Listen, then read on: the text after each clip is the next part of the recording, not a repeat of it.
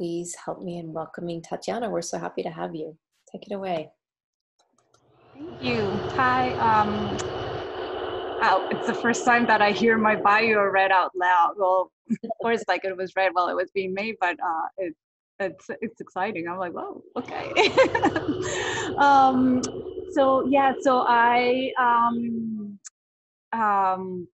I'm very excited to have everyone here at the studio. I have a very different, I don't know, maybe different practice, but because of my background, I started as a graphic designer and illustrator.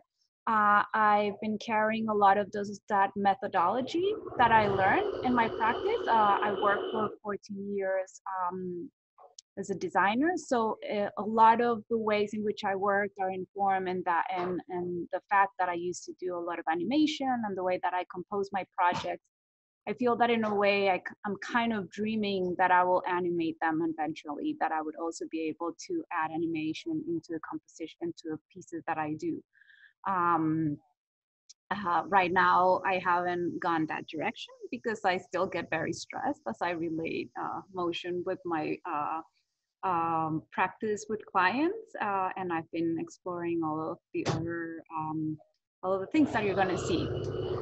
So I'm going to share with you a video of that I did of the exhibition at Sugar Hill Children's Museum, and as I said, this it's going to be able to share the breadth and scale of the work. And then I will walk you around the studio, and then we'll come back to my computer, and I'll share with you some of the processes. Tatiana, I have a quick question for you. Sometimes there's some background noise. I don't know if that's your. Yeah, it's my studio maid. She is right now working. I'm sorry. No problem. Yes, no problem. yeah, I wanted to make sure that wasn't. Yeah, I am so sorry. Yeah, she's sewing. Totally fine.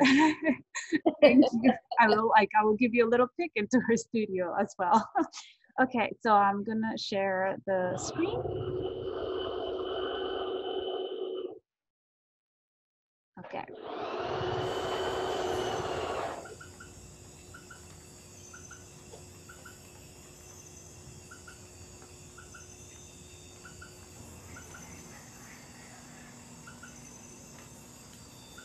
Todo esto está lleno de mensajes. Yo creo que los árboles le hablan a uno. Pues me están diciendo que están felices.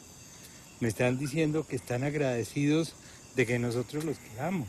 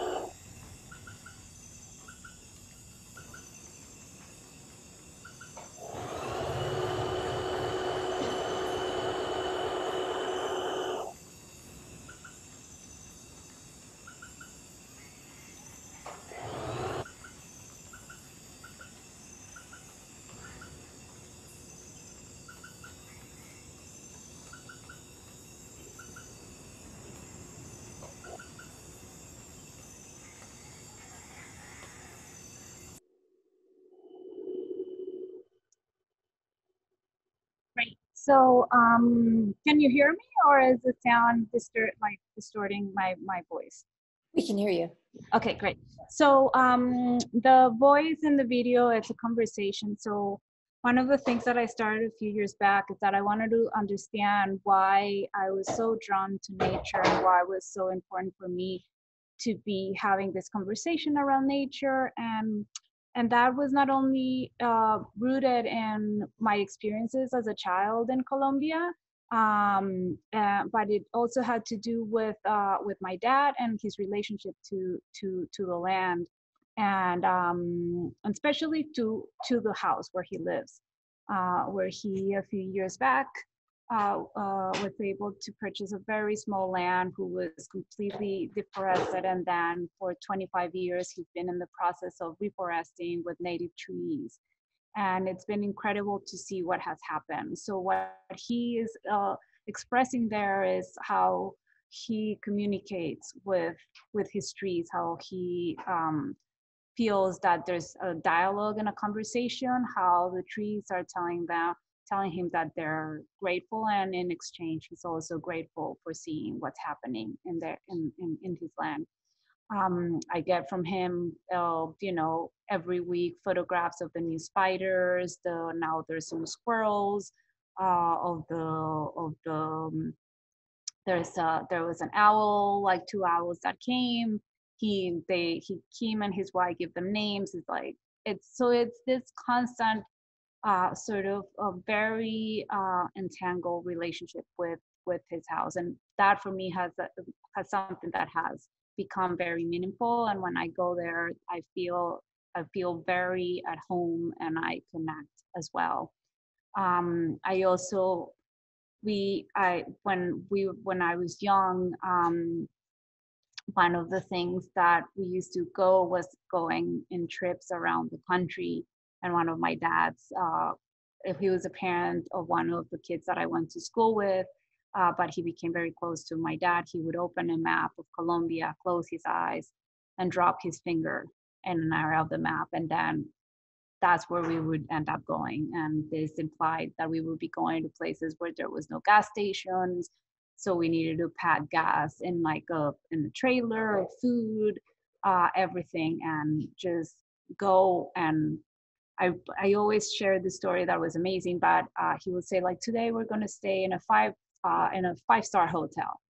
And we'll be like, oh, yay, super excited. And then all of a sudden, everyone will make a circle with the cars, and he was like, take out your little mattresses, and we would all sleep in the road. And the reason why this is so important is because you cannot do that in Colombia anymore. And there was a very clear moment in which that was not a possibility, where traveling outside, like traveling within the country, became extremely, extremely dangerous for everyone.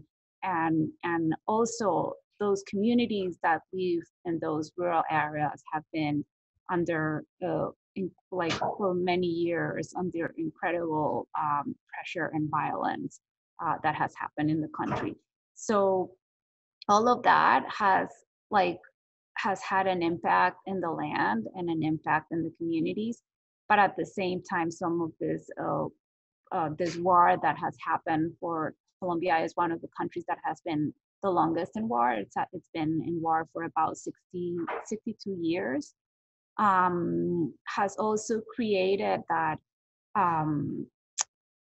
there's also some things that have come out of it that are very strange. And then I will go back further in that in terms of the color. But for example, some of the areas where a lot of the guerrilla groups would be, those areas were able to be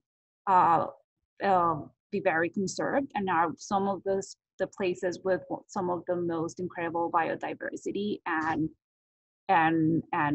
richness in the land, because the lands haven't been taken to be exploited or put in or taken down the trees. So there's a very complex and complicated history in the country that somehow has created some very negative things, but then on the other hand, some things that are positive. And that those two extremes are very strange to navigate, especially for me, who I am, somebody that did not grow up in these areas, who grew up in the city. somehow shelter from what was happening there, but still with an impact of what happened in the country in terms of that impact of the violence and not being able to experience the country in the way that I experienced it as I was a child. So I'm gonna pin like this, the video. Okay, and then I'm gonna walk around the studio. So welcome, this is the space. I am in the Brooklyn Navy Yard, and it's been my home. Hey, Tatiana. Yeah. Just one quick thing. I'm gonna actually, I think, try and make you a co-host so that you can do the pinning. Oh, okay. Yeah. Okay, is it working? Can you? Well, let's see. We can, but I think students have to. Well, they have to actually. Sorry. They have to choose it, and so I'm gonna. Okay, I've made you the co-host. Now try pinning it. Okay, let me see, but it's okay. Remove pin, and then I'm gonna try again. Wait. Where is it? Okay. Can you see it now? Is it pinning for you guys? Is it like the main view? The studio? I can't see. I can only see you. Okay, I'm pinning now. Now, can you guys see it? I think I did it by myself. I just I bet you would pin mine. Okay. All right. Yeah. So I just like right click pinned. Right, exactly. So if someone's not seeing it, go to the blue dot, the blue square in the upper right-hand corner, click on those 3 dots, and one of the options will be to pin the video. So pin the square, obviously, that's of her studio. Got it? Anyone have any questions? Okay, just want to make sure you have full visual access here. Okay, go ahead. So is it working? Yeah. Everyone's seeing this? Okay, great. So so I've been for 5 years in the Brooklyn Navy Yard, and I love it, but I especially love the space, the space which I moved in last year. And one of the things that for me was very special when I got to space is that I found it.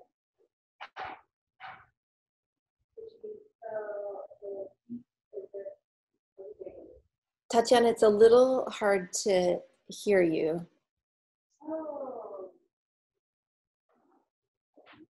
Let me do something then. It just sounded better for a second. Give me 1 second. Okay.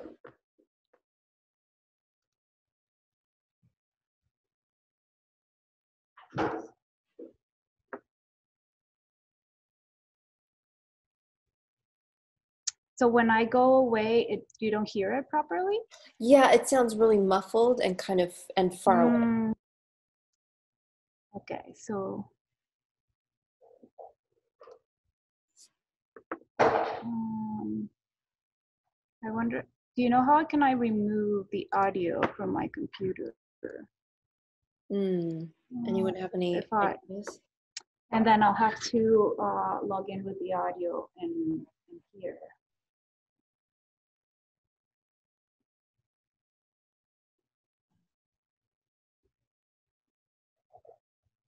Let me see. Okay.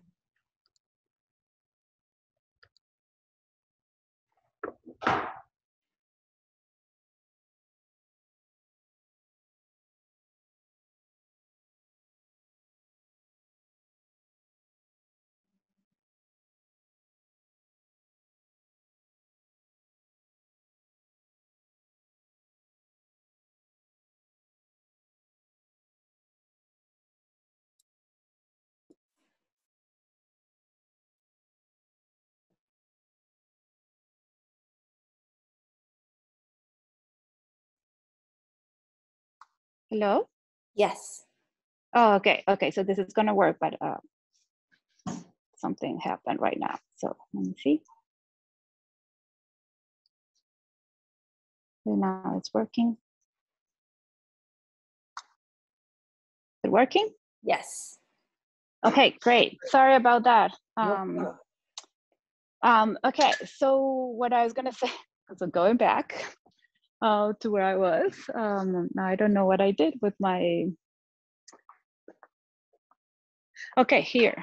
So I found this beak of a hawk or an eagle, I don't know, it's a hawk, I think.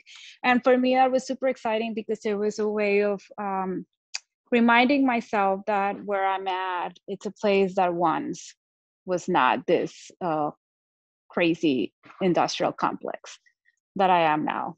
And it, for me, every time that I see it every day, it's a reminder of where I'm at and the place where I'm living, and the fact that I am a guest in this place, and I need to be thankful for being welcome, especially the way that the studio has welcomed me. What you see here in the back, it's an installation that I did for the Wassaic Project in 2017. And in this installation,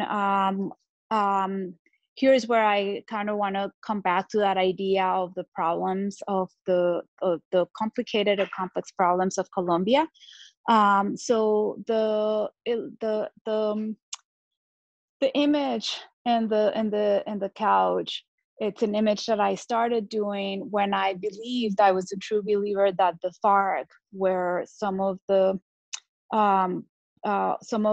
problems of deforestation in the country.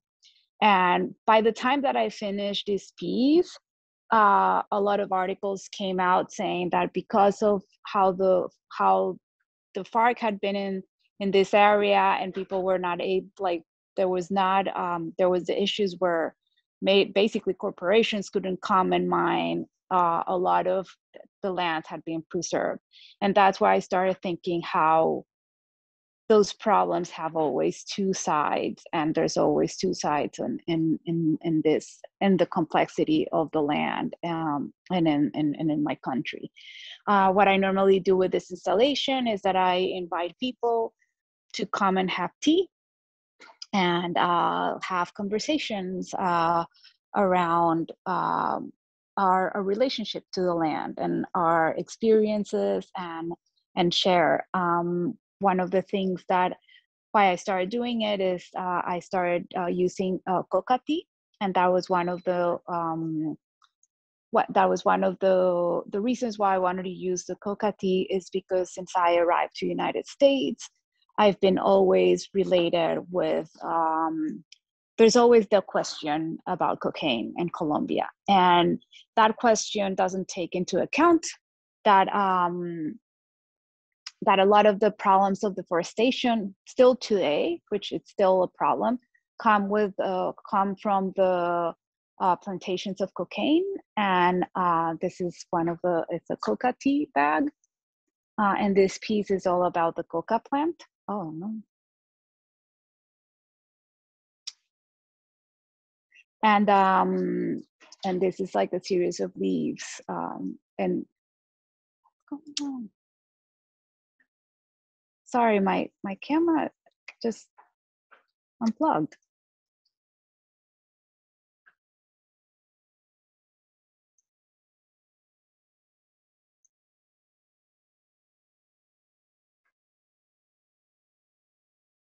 I'm gonna like remove it because I don't know what's happening with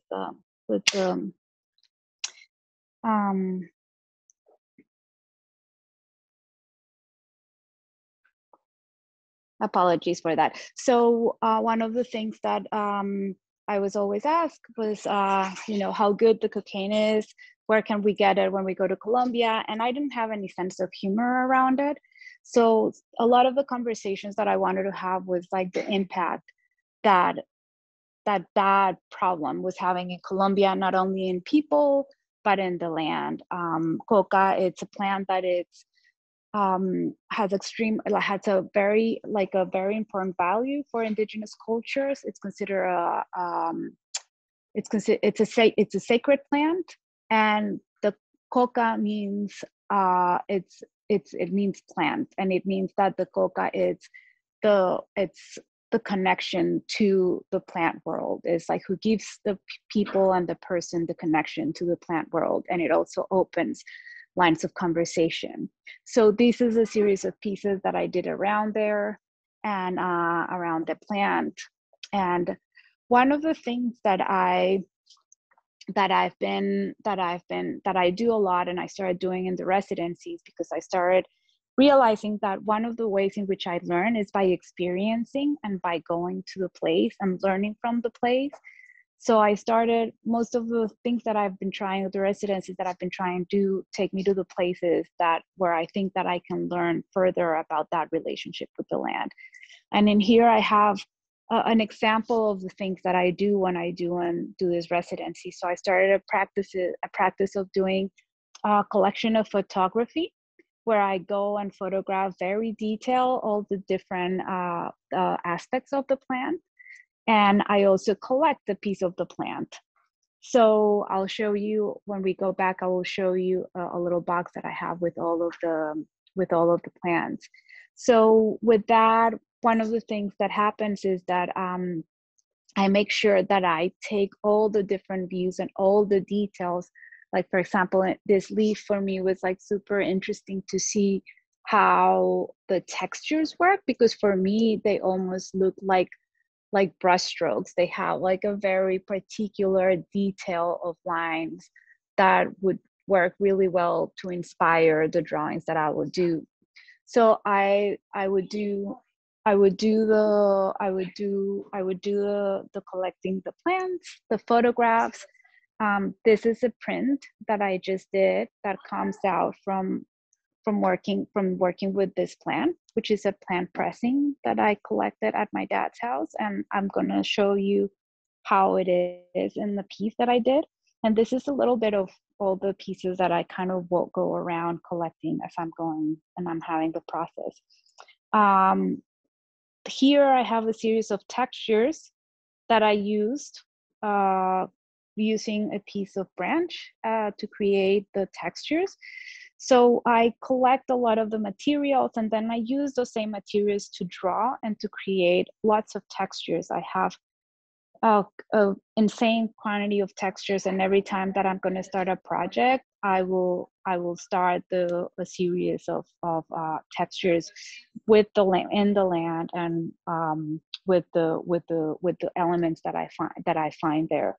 Dirt. In this particular case, I was using the sepia ink that I had brought, but a lot of times, like these two textures from here, they're done with a huito, which is it's a natural pigment that indigenous in the Amazon use to draw in their body, like a body paint. So here I can show you a little bit more of different things that I kind of go collecting. This is my press plant. So here is where I pressed all the plants, and then in the background you can see my studio mates work. And this box has a lot of the photographs that I do, and I normally print them in as Polaroids, and then I start hanging them and hang them around to figure out that I have all of the materials that I need. So with that process of doing the textures, collecting the plants, all of those I will come and digitize. Here I have some more of the different textures. I created this ones here in Brooklyn, and I created them using something that it's called ambil. And ambil is a tobacco paste that is used for to chew the coca leaves, to chew the mambe, which is made out of coca leaves. And I got this in the Amazon when I was there at the end, and I had always thought that I was going to do the drawings in the place, but so the community that I spend time with, and I'm going to come back here, and a million apologies for what happened. I don't know what necessarily happened with with my equipment today, but So I spent time in 2019. I decided to do a trip to Colombia. I had never been in the Amazon in Colombia, and all the different residencies that I had done had took me to Brazil, to Peru, and I felt very compelled to go to Colombia. And one of my friends had worked a lot with different indigenous communities, and I tag along them to go to a very special place. And two of the pieces that are in the museum come from the family, from being at with La Familia Negedeca, which is a Boramuinane community, one of the 62 tribes that still are surviving and live in the Amazon rainforest. And when I arrived because I had done all these residencies in places that were a natural reserve, controlled by scientists, or the other residency that I did was like this woman's farm that she decided that she wanted to do a residency, and because she was in Peru, she decided to call it Centro Selva, but it was not necessarily in the like it was in the rainforest, but there was no longer rainforest because of all the deforestation.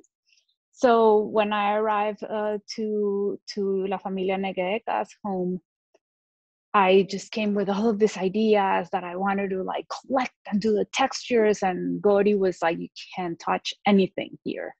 You're not allowed to take anything from us. You're not allowed to do anything." And I was, "Thank you."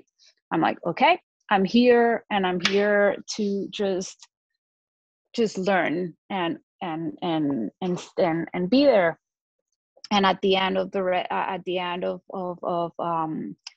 my stay there, he said, "Okay, I'm going to sell you some ambil, and you can use it for your work." And it was once I was done, so I kind of kept it. And my idea was that I was going to go back. That these relationships that I started working on were relationships that I would continue to build. And I was going to be able to come back last year. And because of the pandemic, I wasn't able. So I started doing this series of textures here at the studio because I felt that I needed to just kind of remind myself of that trip and what I had learned. And all of these textures were used in a piece that I finished about last week. And I can show you photographs of them when I do the share in the screen.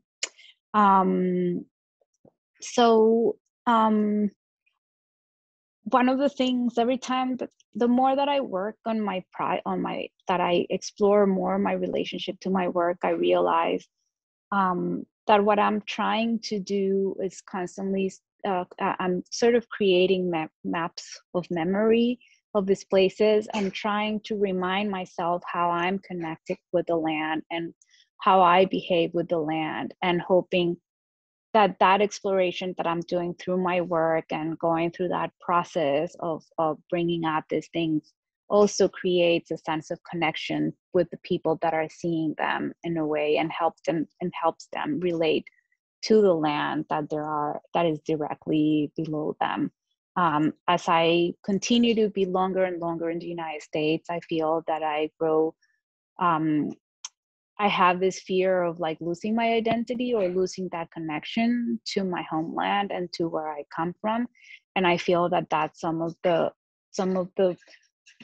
idea that I'm constantly reminding myself through my pieces of where I come from, what I've experienced, and that sensibility to the land that I was able to build when I was little, and try to continue to have it in a place like New York that it's so urban.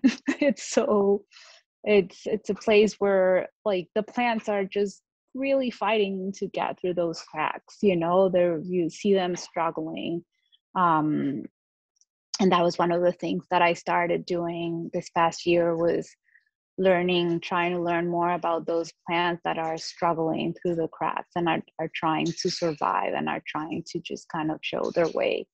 And I think that that's why finding that beak in my studio of a bird, it's just such a reminder of what was here before. So I'm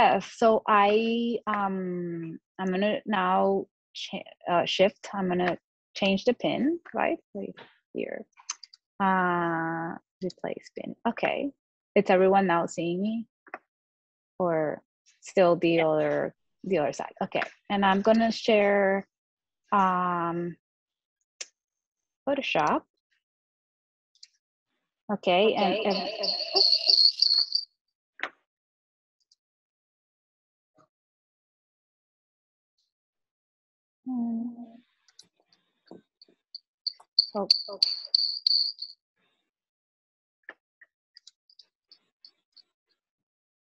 okay, is that better?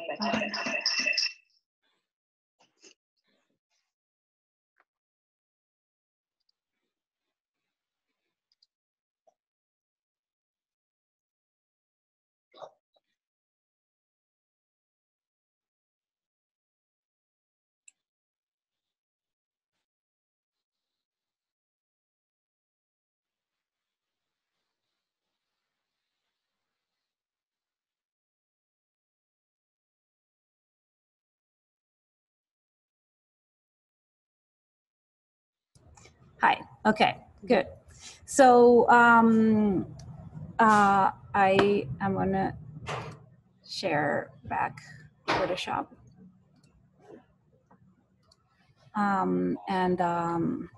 Okay, so the way that I start the pieces, and it's with a series of photographs and collage. So this is a collage made out of about 3 photos. All of these are taken around my dad's house, and that's one of the places that I've been trying to focus into just doing the work, because I've been finding that that's like a very strong connection. I also grew up in that land, so that attraction that I have towards the rainforest, it's completely genuine, but and even when I go there, I feel completely at home, and I relate, like I relate to everything and the vegetation. I grew up in more in the Andes, and the landscapes are, the land views are very different. They're more intimate. Everything's like smaller, so it becomes very intimate, and not so the rainforests are a lot bigger and more intimidating. So I've been wanting to search and work with that intimacy with the land. So this is an initial sketch that I started, and then this is how it ends. Like, this is what the piece ends up looking like.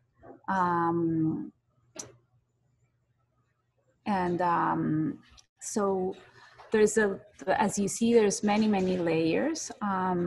Within these layers, I'm gonna just start turning off and on things, so you can see each one of the elements.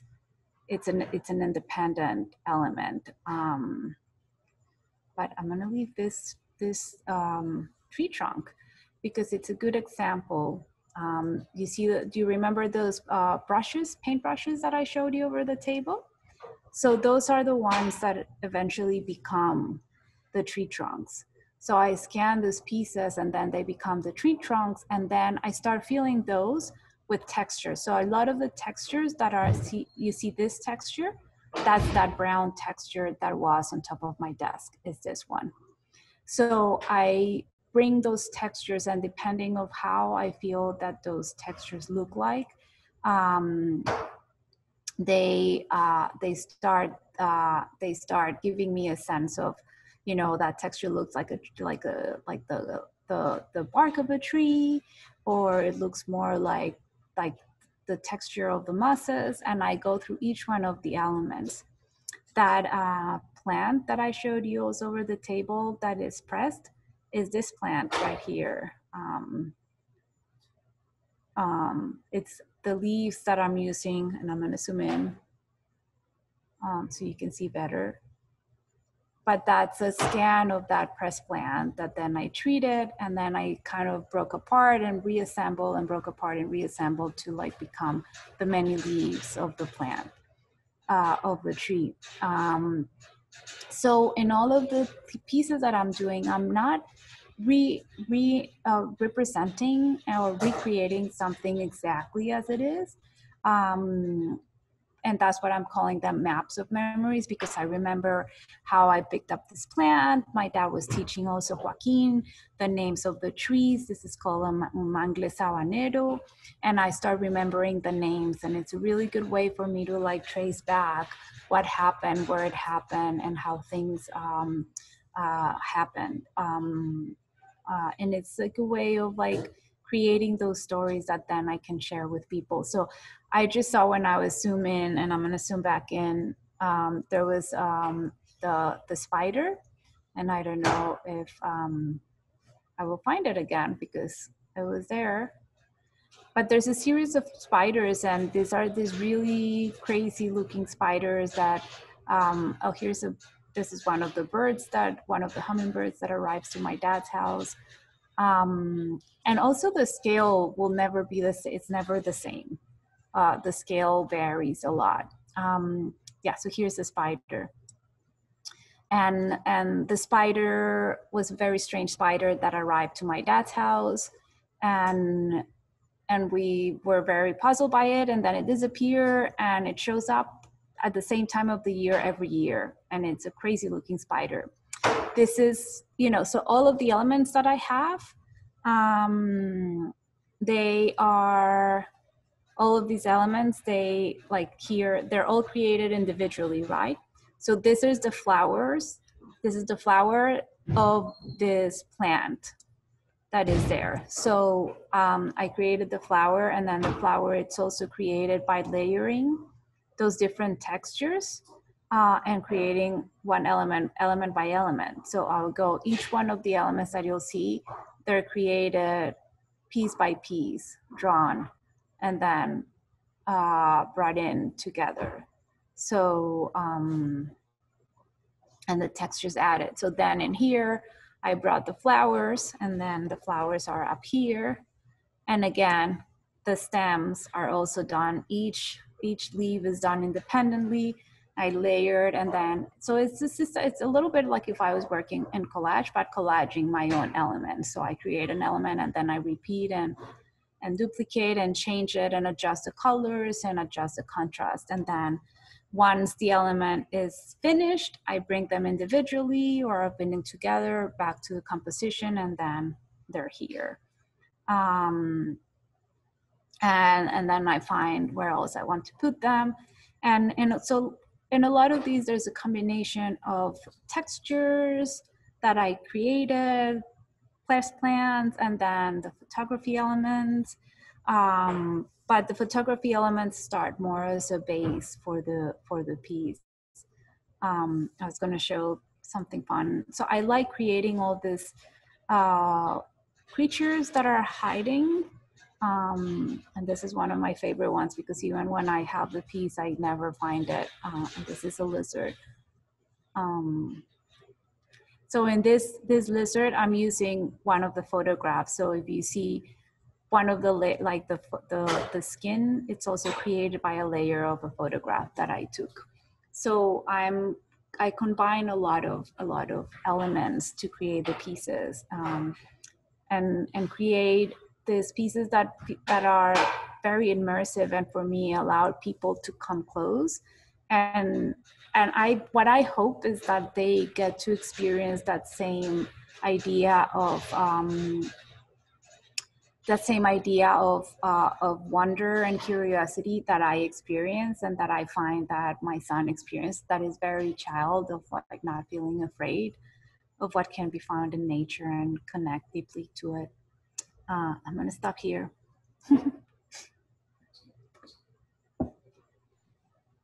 Beautiful, Tatiana, thank you. I want to ask you one quick thing. So you're creating these natural landscapes, but you were careful to say you're not, did you say you're not creating? I'm not recreating. I'm not looking into doing a realistic representation of the place. Okay. And I combine. So, for example, one of the pieces that I finished, it's with a photograph that I took in the Amazon, but the leaves of the tree are leaves that I pressed from a tree at my dad's house. which is a completely different. So that's what I mean, that they're really like maps of memories. It's almost like I'm combining all these different slivers of memories and places and ways in which I have like this very deep relationship to the place and to the land. One thing that when you said that made me think something I've never thought before, which is what if trees and nature themselves are also remembering what has been before? Like what if, I mean, we could talk about that in terms of DNA and genetics, but even on the plant level, but just the idea of like singing a song again, or recording something, you know, that we as artists, especially when we're collaging and bringing different elements together, we're making a new whole, and like you're anchoring that based in your own past or memory of like even a specific moment. And the new thought was like, what if plants are doing the same thing and I just didn't know? And they are. You should look into the studies of a woman called Monica Gagliano. And she does a study. It's incredible to see her, to hear her work, but she has worked with the Mimosa pudica, which is a plant that closes in touch. And we call it la dormilona in Colombia, but it's a plant that I remember that it was super fun to find, because you will come and you'll touch it and the plant will like just go into hiding. We call it the sensitive plant. The what? The sensitive plant. Yes, so she does this whole study dropping the plant multiple times, and that after certain times of her dropping the plant stops like closing down. And then she has another study of she's super interesting. And she talks about that language of plants and plant intelligence, and it's really, really incredible. Wow. So yes, I will totally recommend that thought, because it happens. Yes. Okay. Well, and what I was wondering too is that, so you compile, you make these digital files in Photoshop, and then when you output them as prints, do you output them just with your photo printer, like they're basically ink on paper? That's a great question. So I print them in canvas, and then I paint over them. Oh. So all of the gold is paint over it. Yeah. And do you paint over the black and white parts too? I do small lines, and I think the way in which I use the gold, so the gold is used as, you know, reference extractive economies, but it's also referencing the wealth of the land. Mm-hmm. But I'm also, I use also the gold to guide the eye through the work. Mm-hmm. Because when I'm creating the pieces, I try to create connections, you know, and normally where I put the animals and you like can find, and there's ways in which you can just kind of go in a circular way. So I use that to make the connections and to enhance those details. So for example, where the lizard is kind of hiding, I would add a little bit of gold to just kind of draw the eye and let people come to the piece and discover. Mm-hmm. So those pieces at the Children's Museum, the Sugar Hill pieces, those are they're printed ink on canvas, but then you've painted on top of them, both the gold and black and white. Okay. Yeah. The gold, not the black and white, the gold. Not the black and white. Okay, so the black and white is just ink on, just what the print. Yeah, it's a pigment print on canvas. Yeah. Okay. Yeah. Great. And then the gold is hand painted. Yes. All right. Wonderful. Yeah. Thank you. Thank you. What other questions do students?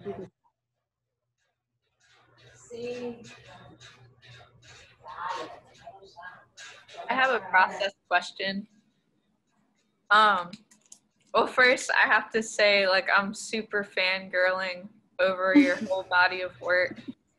Because I'm very interested in a lot of like the nature versus like cityscape ideas. So thank you for being a great artist. Anyway, no, I have a process question. You said that you use canvas. Um, what are some of the other materials that you actually print on? Do you print on like normal paper, or do you do like fabrics? I Or print on paper. I print on paper. I print on the canvas. I just got that huge printer that you saw somewhere in there. It's a printer. It's not brand new. It's very brand old, but it's new for me. So it's very exciting because now I'm gonna be able to have the ability to have more immediacy of what I'm doing and printing it. Before that. I would need to just kind of wait for the right moment to print the work when it's going to be shown. So a lot of times the work that, like, for example, the Sugar Hill Children's Museum, I didn't see the work until I arrived to the exhibition and it was all set up. That was the first time that I was seeing the work at real scale. Like, I never see any of my pieces in real scale. I always see them very small, you know, like kind of the exercise that I did. So to see the whole piece, it goes small in my screen. And then, so I'm always like very zooming in all the details and then the small piece. So now I'm excited. So I may start printing in more materials and experimenting with that. And I'm looking forward to it. I have a question. Oh, sorry.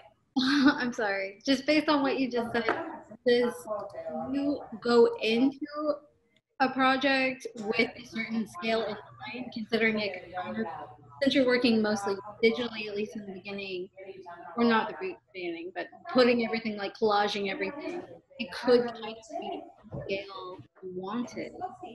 Like, do you go into it with an idea, like a scale in mind? That's a great question. Yes, because one of the things that I do is that I immediately start working at a scale. Like, I imagine how that piece I would want it to be in real life, right? So a lot of times when I'm doing a tree, I'm looking to the scale of the tree. So I was doing trees at the scale that they are, you know, like trying to imagine the scale.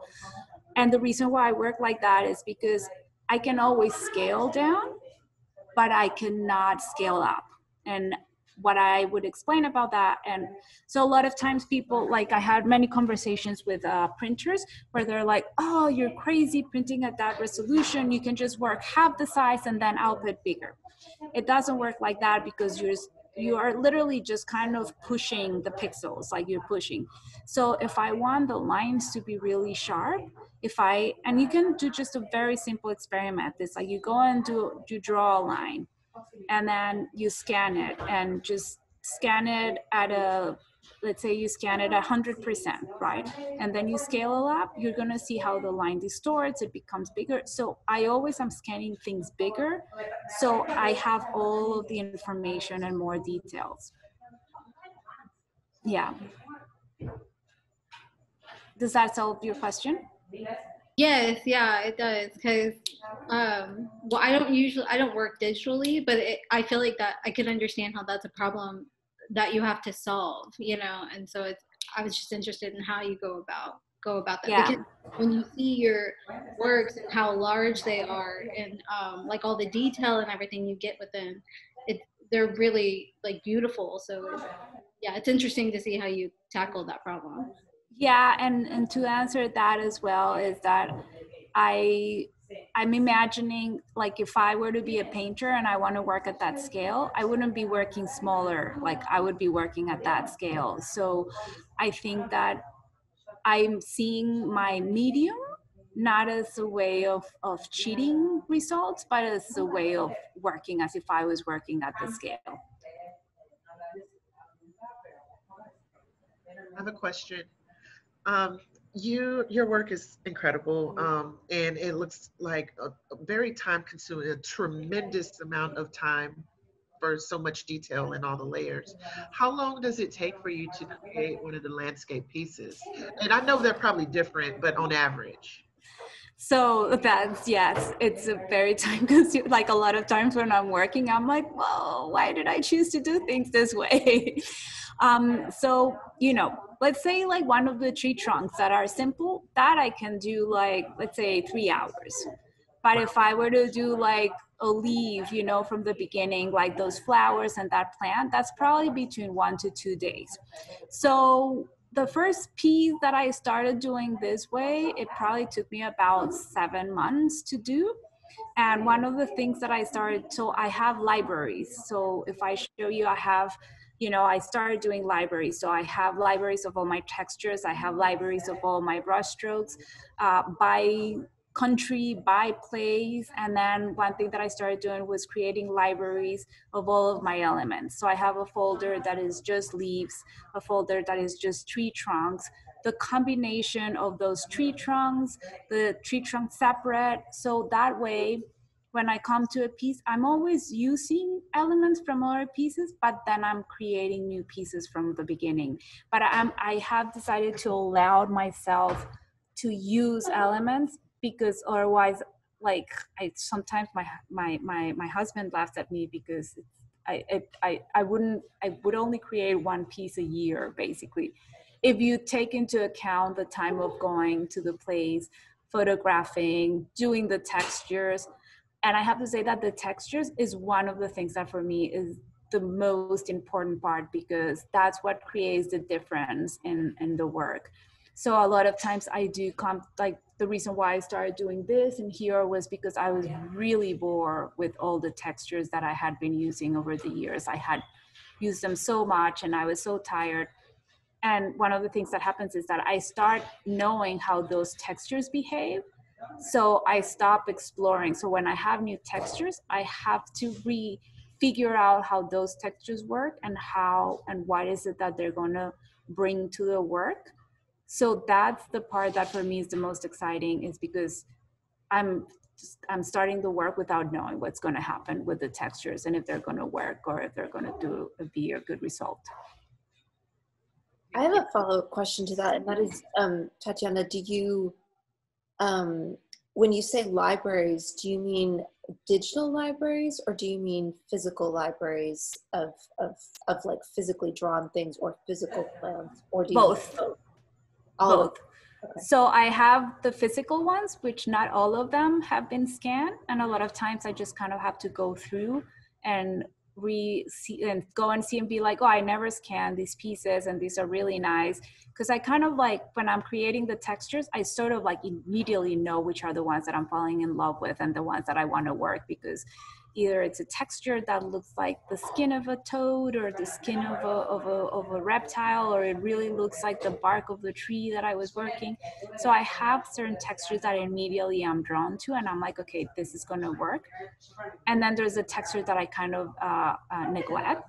And sometimes I come back and I was like, oh, why didn't I pay attention to this texture? This is going to actually work. So yeah, so I have I have files of like the textures also named by the place, and yeah.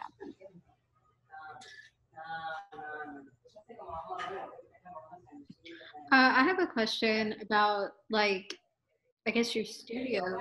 So seeing that you split it with somebody, how does, or I guess really just my question is, do you like doing that? Or is it really a matter of just practicality? Or like, is that something you enjoy, or would you rather have a space, a private space for yourself? You know, it's very interesting. I would say that this past year, it has been, I've been incredibly grateful for my two studio mates, because I normally would find myself very isolated. I have an 11-year-old, so I think that there's certain things that when you have a family, you stop doing. So it's very easy for me, like, not to have a very crazy social life because I have excuses not to have it. So when I spend all day by myself in the studio, I'm just in my head. So I'm just like, you know, and I'm creating, but I'm also just like thinking of all the things that I don't need to think, you know, and then there's a moment where I'm like, oh, I stopped thinking about all the things that I didn't need to think. But I think that having the energy of other people in the space, it allows you to like just kind of, I don't know, it fills up that empty space that when I'm alone, it's always very present. And I think that the other part is that financially, it's very expensive to have your own studio here in New York. So I financially cannot afford to have my own studio. What I can afford is to share. And what I said, this year for me has been incredible to have studio partners. It's been really, really healthy and good.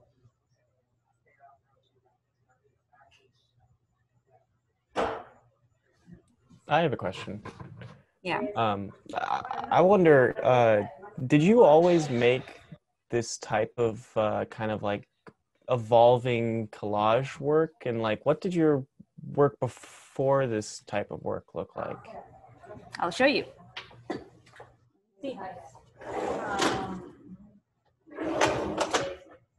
So before that, I used to collect a lot of botanical plates.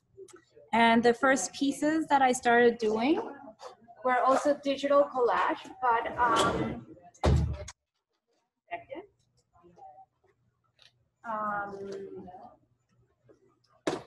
I was collaging, and I can tell you, like, there's a little story behind it. I was collaging the plates. So those plates were plates that were creating in the 1800s in Colombia by a priest that came with colonization. And I just find that one of the things when I started doing these pieces was commenting on the fact that colonization happened, and the priest came and they were doing all these studies of the plants, naming the plants with their names. And all of these were plants that have already been, that were not discovered by them. They were not the people who, like, it's just very ironic. And it's also, all of this was created to create commerce and to start this idea of extracting from the land. So for me, that's very tied with the current problems that we have of environmentally, is that idea of thinking that the lands that were being discovered were to exploit, and that relationship to the gold. So like colonizers will come and they wouldn't understand why the coca plant was more important for indigenous people, that gold, that they will like put themselves gold and throw the gold in the lake. So I started collaging those plants, and because I was still, when I started my work explorations, one of my clients was Sonda's channel, and at that time they had a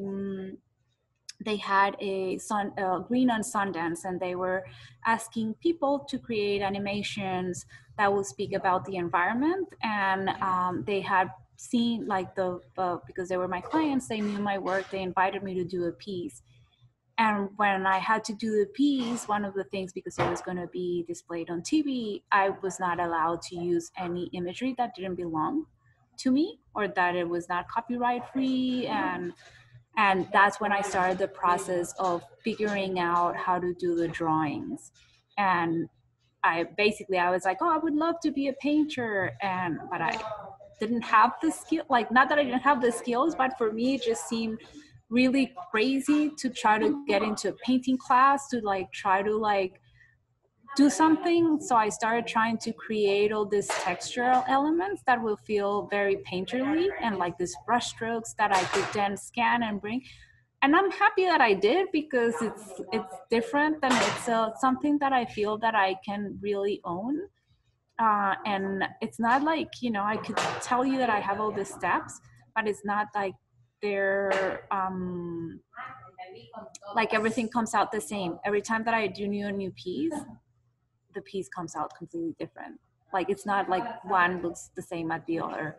Overall, they all live together well, but I never have the same results. So that's where I started initially, but it's always been very based in collage idea. And when I was in school, I used to do a lot of hand-drawn illustration. Now when I see it, I don't think that I was that good. I felt that maybe I was good, but things happen. Maybe that's why I'm not an illustrator anymore,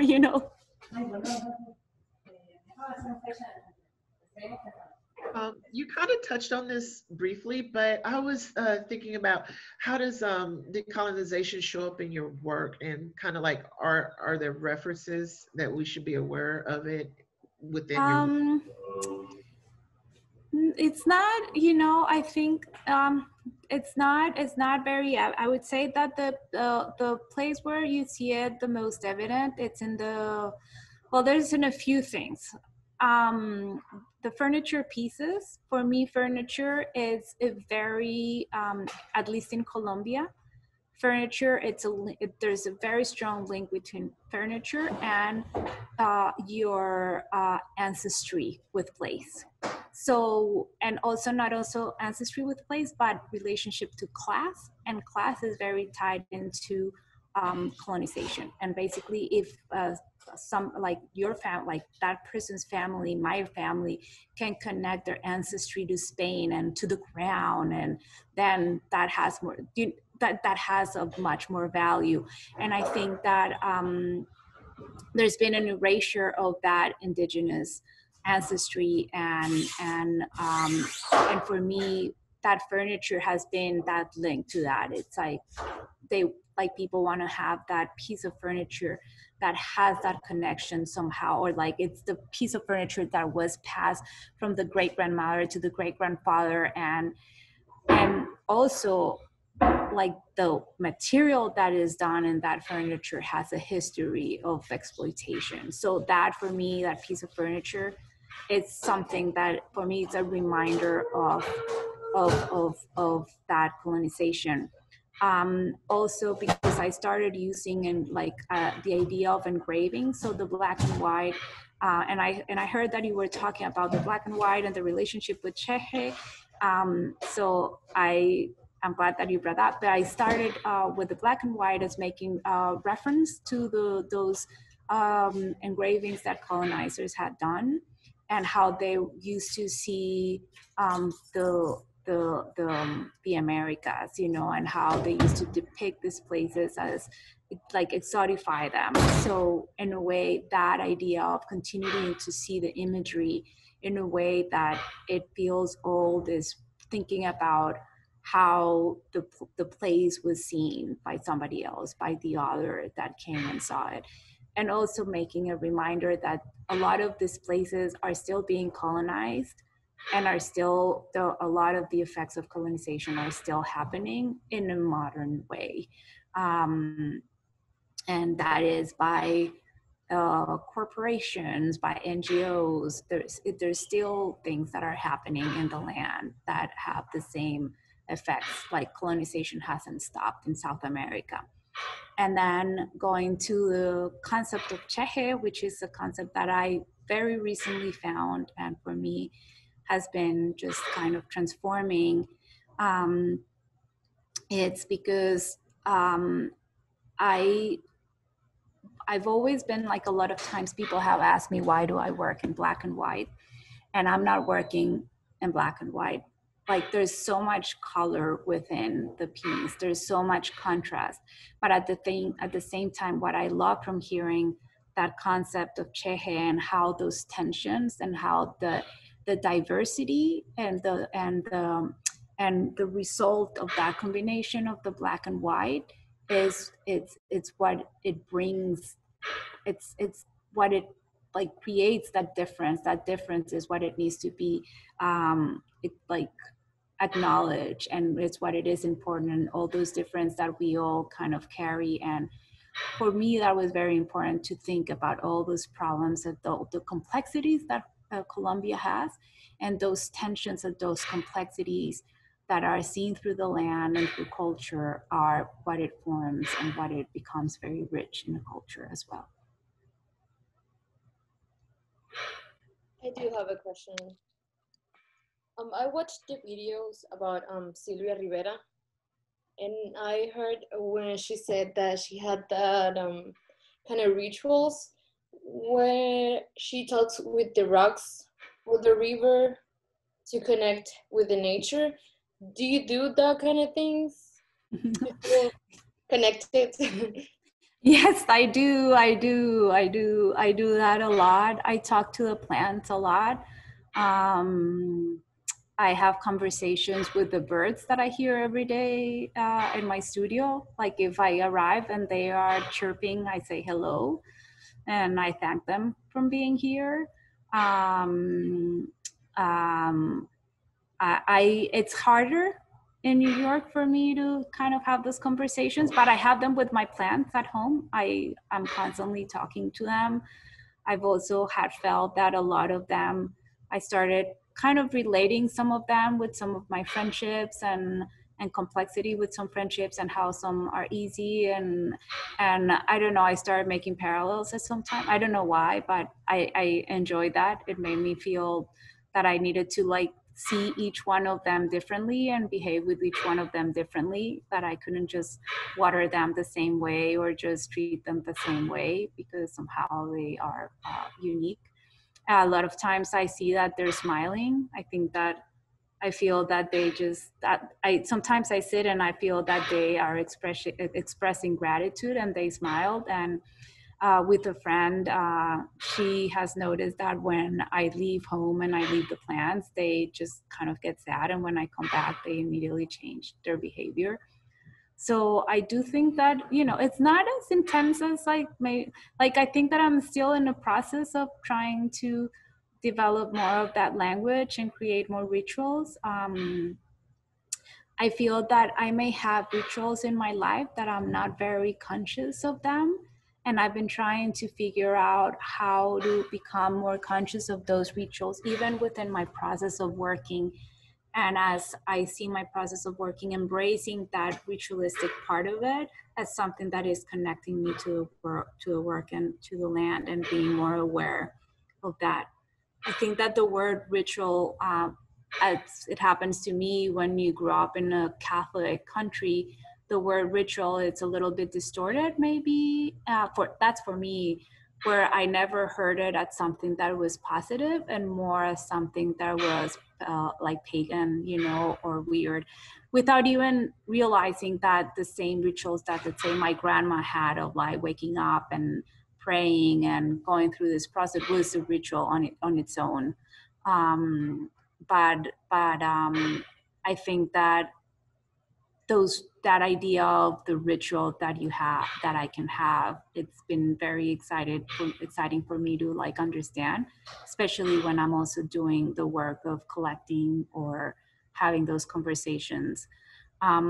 There's another woman, her name is Robin Welkimer. I don't know if it has come up for you, for any of you, but she talks a lot about that conversation with the land, and it's very beautiful. She's Native American, and that's one thing that I cannot say that I embrace, because for me it's still something that I'm trying to figure out. How is it that I'm giving back to the land where I'm taking, and what is the negotiation that I'm doing, and what can I start doing to create a better dialogue when I'm collecting the elements that I'm collecting, and being more conscious of that process.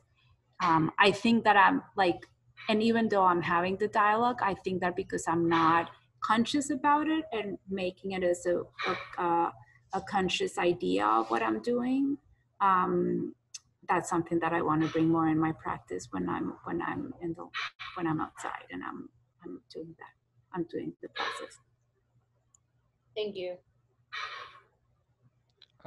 After watching the videos of Silvia, I was kind of curious if you understood or talked any Quechua or Aymara. I don't know. I don't. Because I'm not from Bolivia, I hardly know any of the languages from for the indigenous language from Colombia. I would want to learn more Muisca, you know, and more of the languages that are closer to where I grew up, and start more of an acknowledging process to those, and learning more about that civilization that was wiped out, or still there's some people there, and learn more about that. But she's inspired me to like just try to find that connection that has been constant, that I think that has been gone through a very large erasure in Colombia. I definitely saw the Chehe connection in your art, by the way, to her metaphor of the. Oh, it's amazing. Thank you. Thank you. That's so cool. Yay. I love hearing that.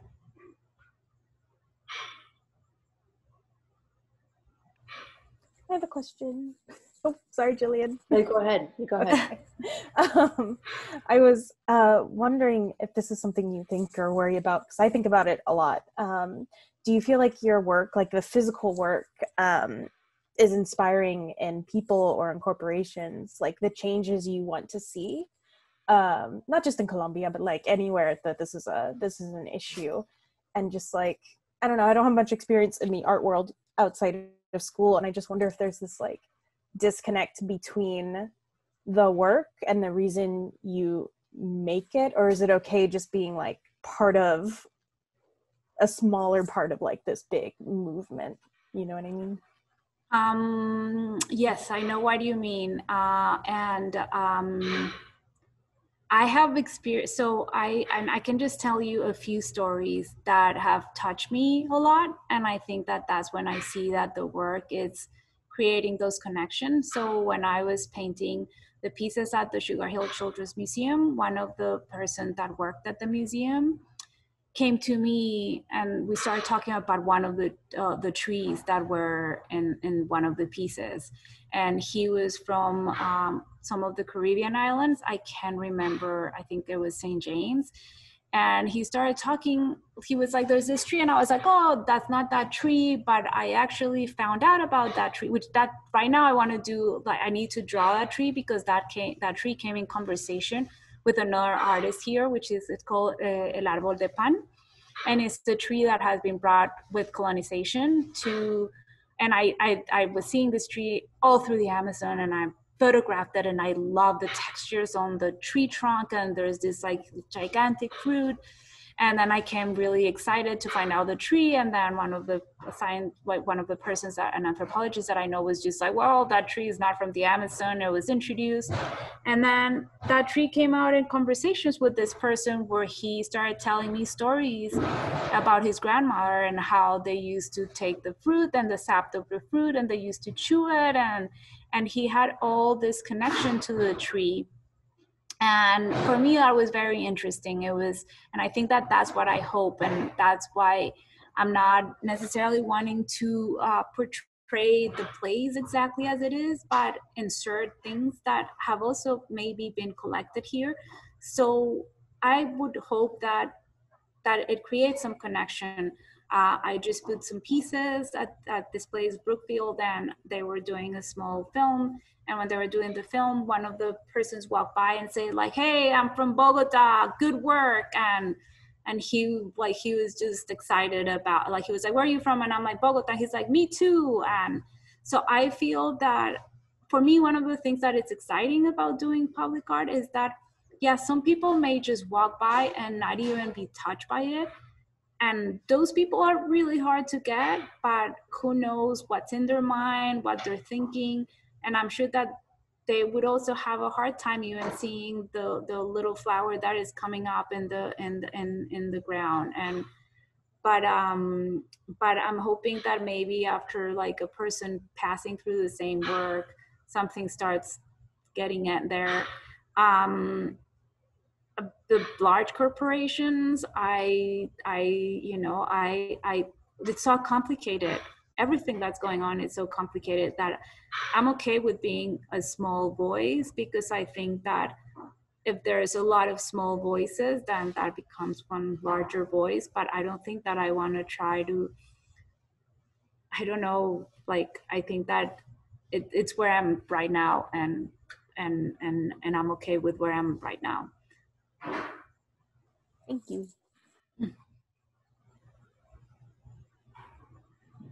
I was going to ask Tatiana a question about language and colonization. I was thinking about the reading, or just about what Sylvia's work is, and the way that she's calling out, English and even Spanish as like as acts of colonialism, or as even tools of furthering colonialism.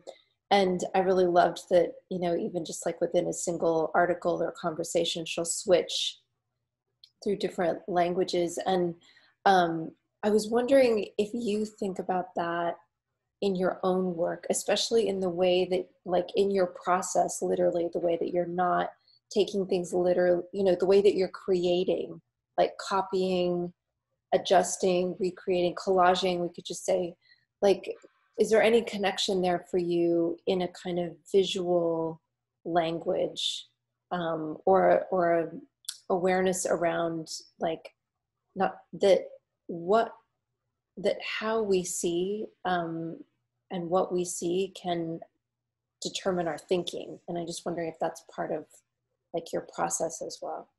It's interesting, you know, I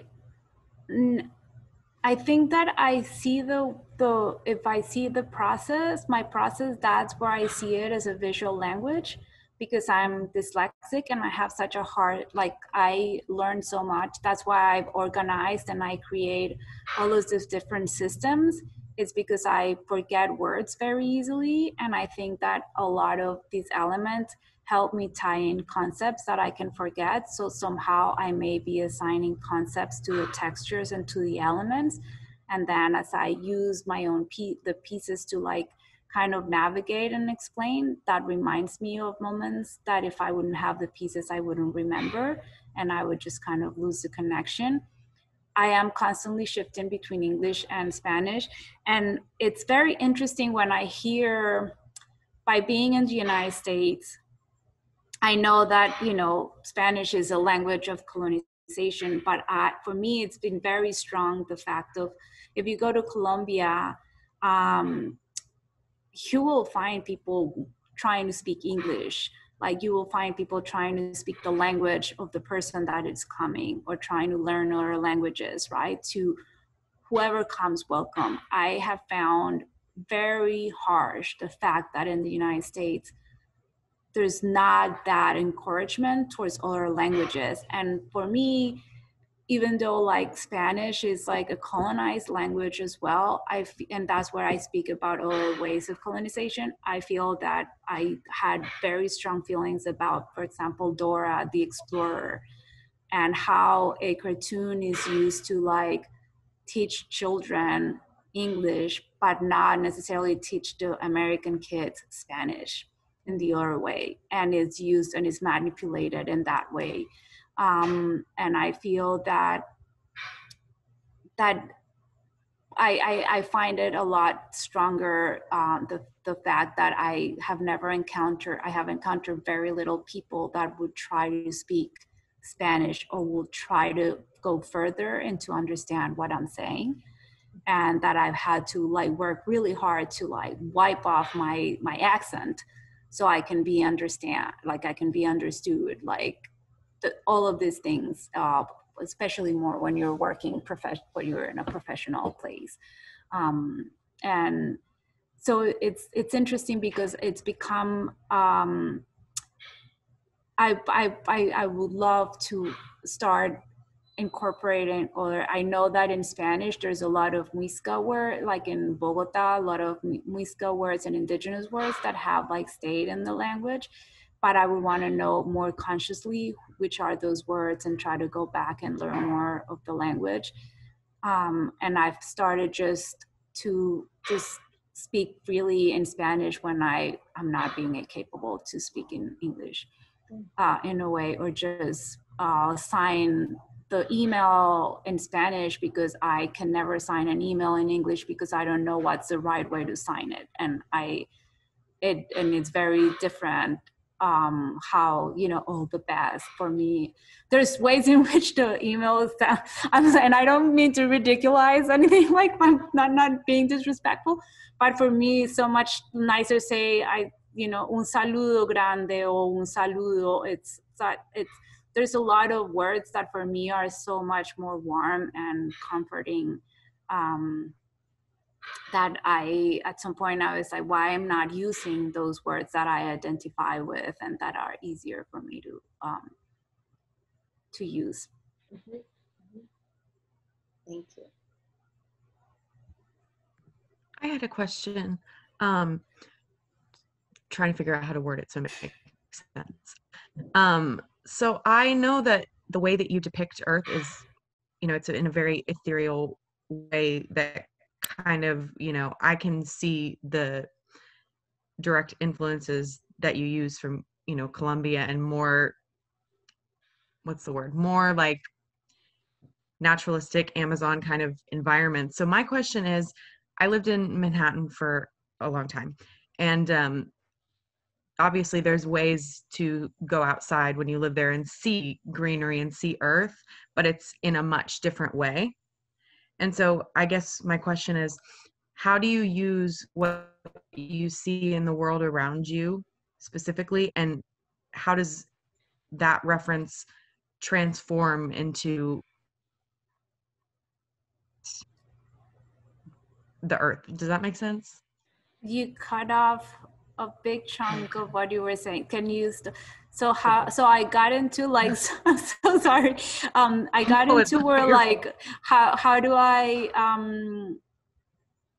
heard until you say, okay, how do I so let me see if I can fill out the space. So you're wondering how my daily life in New York, how do I transform that relationship to the land being in New York?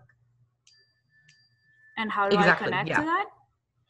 Okay, great. Yeah, like, so I've been starting, like, this is, I've been 21 years in New York, and I would say that one of the things that the pandemic has brought is trying to understand that, like really trying to understand that, because I would, for the past 4 years, I would go off for 2 months into the rainforest. I would go somewhere, and because somehow the East Coast landscape and the United States landscape is so different than the landscape in Colombia. Colombia is like so complex and so complicated and so intricate. It's so disorganized that I always feel like, I think that's when you know what place you belong to, because you relate to the landscape in a way that you're like, ooh, that's kind of my personality, like I am complex and tangled, kind of just unpredictable, and I think that that's how the landscape in Colombia works. It's just complicated and just full of things, and like one little thing, there's like a million plants, a million it's complexity at its all. And I've met with people that are more related to the landscape in the desert, and they have such a different way of being around the world and things. So it's very interesting. So in terms of New York, I always felt like every time that I go to, like, the forest around here, I find them extremely organized. I find everything extremely organized in any part of the United States. And well, not any part, but I still haven't gone to all the part of Florida and the Everglades and maybe all the South. I'm kind of wanting to do that. And I was just like, I can't see this. So I just need to go to Colombia because I don't know how to behave. This is way too structured. But I think that that's one of the things that I feel that I don't need to go, like, one of the things that it's become very present is that being in the city doesn't mean that you're excluded from nature. Like the city, one of the first concepts that and me as a person that I've been having to just tell myself is like, I am in nature.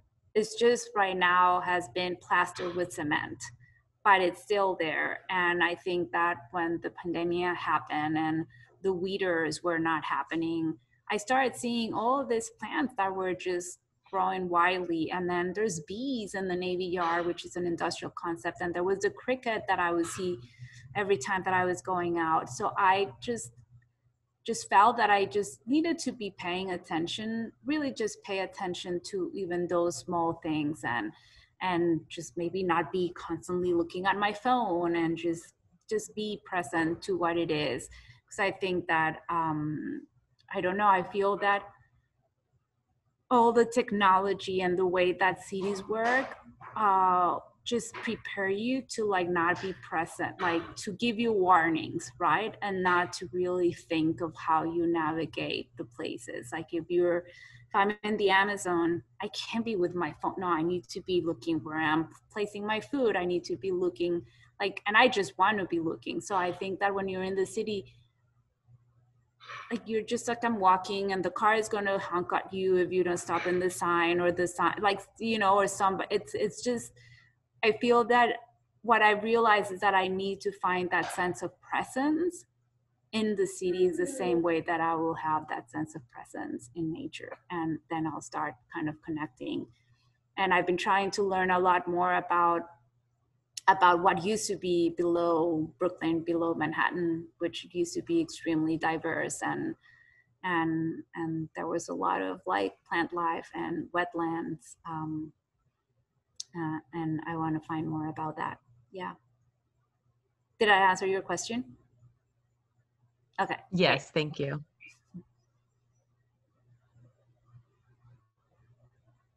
So we're just at about 30 on our end. Is there one last question from anyone?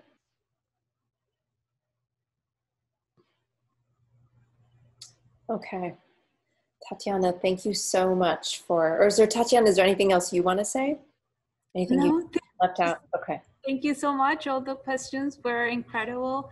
I learned a lot from this process and from all of the questions that you did. It's always, it makes me think about how I'm speaking about the work, how I'm speaking about the subjects that I want to speak. And so thank you. It's very important. All the questions are very, very important. So thank you for asking them. Thank you. Thank you so much. Thank you.